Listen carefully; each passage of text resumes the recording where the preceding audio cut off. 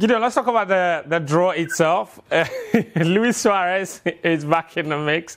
How old were you when that incident happened? First of all, do you remember it? Because for some of us journalists, a lot of us, I remember I did not eat for 2 days. I just wasn't hungry. Like, I just wasn't hungry. Do you remember the incident? Do you remember where you watched the game? You're probably in the academy, no? Yeah. I think I was in the academy. I think I was in Goma Fete.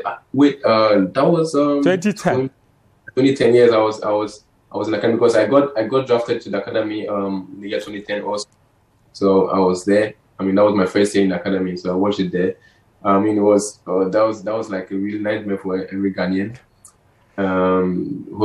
Seeing Ghana going to the quarterfinals and then seeing that we were really close to getting to the semi-finals where this incident had to happen. So but I mean, now when the draw came up, me being here in France, I have a teammate who plays in South Korea.